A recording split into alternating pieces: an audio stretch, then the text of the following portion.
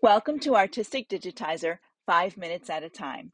I'm Anne Hein, Embroidery Software Specialist for Janome America. Today, I'm going to show you how to use the knife tool.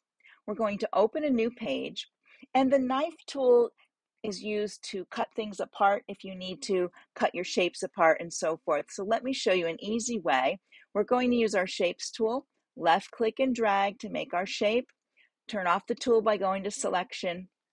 We're going to select our Digitize Outline Shape tool, and it's on the default, which is the context. So that means when I left click, I'm going to get curves, and when I use Shift and left click, I'll get corners. I'll show you that one next. When I get to the end, I left click, right click, and shape, and here we go. We're going to select my line and my shape, right click, select knife.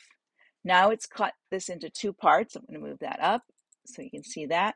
Then a straight line, you could use your digitized outline shape, hold down Shift, left click, right click, and shape. Now you have a straight line.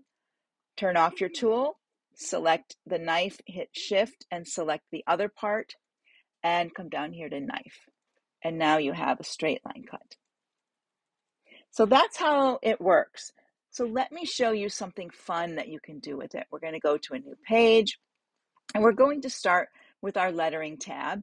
And I do have this chunky font that I like. This is an XPG font. It's a pre-digitized number 173. You can use any font that you like. And up here, I'm going to type the word love. And I'm going to turn off my text tool by going to Select, click and drag love, and then I'm just going to drag it across here to make it larger and a little bit longer so we have something to play with. Now this is a satin stitch. I'm not going to worry about that because once I start cutting that apart, it will change to a step fill. So the next thing I need to do is use my digitize outline shape, and I'm going to just left click across, putting some curved lines across my shape, and then at the end I'll left click, right click, and shape. I can go ahead and I can select the knife or the line for the knife, and then I'm going to select instead all of it, right click, knife, and it will cut all of it apart. Now I can pull down this lower section if I click on the first one and then hold down Shift and click on the other parts, use my arrow key, and I can separate them slightly. From here, I could do another line if I wanted to, and maybe I'll do another curvy line that goes like this, and shape, go ahead, and I'm going to select that, and then just hold down Shift and select the little parts under here by clicking on them, right click, knife. If you don't see knife, you don't have the right things selected when you're working. So then we're going to pull these down a little bit so you can see them. Now the fun begins. Once you have this apart, you can come in here and select your letter parts, go to your properties, under fill, and go to pattern, and you can choose different patterns. And I'm going to change the colors as I go also because it's easier to see some of these with the colors change. So let's go back to properties.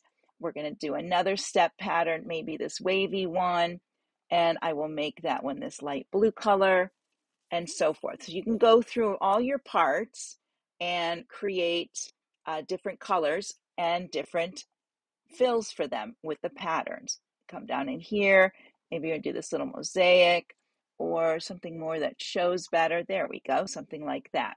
Now you can keep your outlines as they are, or you can go to outline and make them satin serial and make them a little bit wider, maybe 3.0 mm.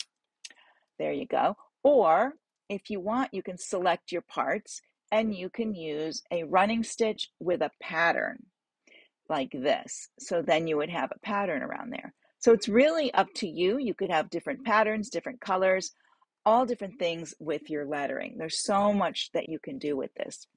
So just go through. If there's something here, maybe I didn't like that fill, I can come back in here and replace it with something else. Maybe this part would be a little bit better. There we go. So you can see that up close, and I could work through it there. And that's 5 minutes at a time with Artistic Digitizer.